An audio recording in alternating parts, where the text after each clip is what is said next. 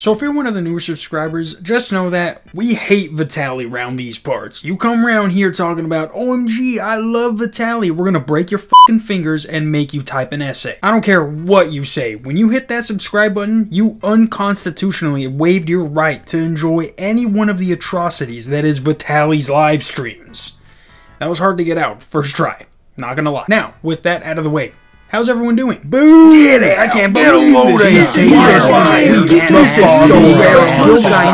Kill this guy and eat his insides! But last week, In Touch Weekly posted an article titled, Rapper Lil Pump accused of battery threatening to feed man to gators. And long story short, they're talking about the time he spent catching predators with Vitaly. And like me and very few others were saying, it was only a matter of time before he got sued for doing what he was doing, because regardless of how bad the person is, there are laws put in place so that you just don't go murdering bad people thinking you're immune to punishment. Like, I get wanting to take things into your own hands, but eventually the wrong people are going to start doing this, and that's when innocent people start getting hurt. Not to say Vitaly is doing things the right way, but he at least has some sort of script that he sticks to whether he admits it or not. But in this article, they say a man named Edwin Valenzuela is the one who is suing Vitaly, Lil Pump, and also Colby Covington, who was the special guest that day. And here's where things get interesting, because one, I did my mo-fucking soup search, trademark, no you cannot, N-O-T, use it to find the lawsuit. But also, this is another instance where Vitaly has been caught faking a predator catch. Now right off the bat, if I was Kick and I found out that he was faking these catches after giving him $2 million to fund everything, I would have added that on top of the lawsuit and been like, hey, is there any way you could squeeze me in for that $2 million, you know what I mean? A little squeeze for that little 2 milski right in there. I'll do it even at the bottom of the lawsuit. You can add me in at the bottom. Because if you do the math, it says an episode of To Catch a Predator cost around $100,000.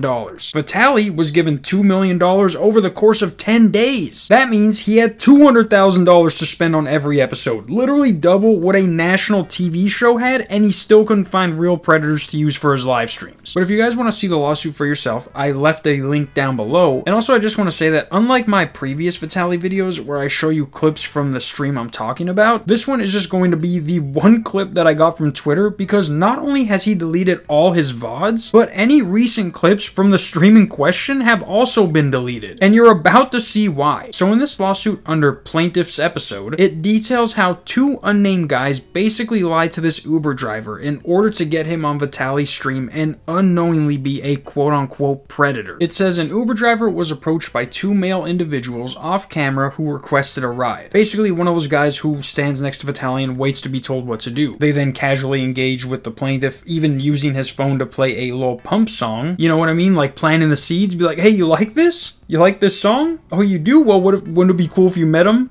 I'm just kidding. Just kidding. It would be cool though if you met him though, remember that. Remember that. And now here's where it starts to get weird, because it says they took the Uber driver out for pizza and then asked him if he wanted to make some extra money cleaning a boat, which is when they lured him to this address where the boat is at, and that's when they started showing him these fake text messages they said he sent to this minor. He's 15 like me, okay, baby? Do you want us?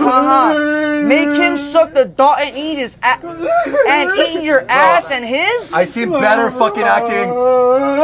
I seen better acting by Kamala Harris. And all this other stuff that was streamed for everyone to see. Now, like I just said, he deleted all the clips of this from his Kick. And when you look for clips of this on Twitter, the only one that comes up are the ones of them picking on this guy in his underwear. Apparently, though, if you look up the words Vitaly sued, this 4-minute clip pops up of exactly who we're talking about. Now, this is a 4-minute clip, and instead of playing you the whole thing, here are some of the things that were done to this innocent Uber driver who was just trying to make some extra money, accompanied by some clips for further context. Lil Pump kicking the guy in the head like a soccer ball. Lil Pump cutting his hair. Lil Pump smacking the guy in the face with a condom, saying he has to eat it or go to jail. Vitaly, Lil Pump, and Covington then try to get him to eat the condom by threatening him. Que te lo comas, o si no, llama la condom in your ear. Hold on. Yeah, you want earrings for fucking jail? Here.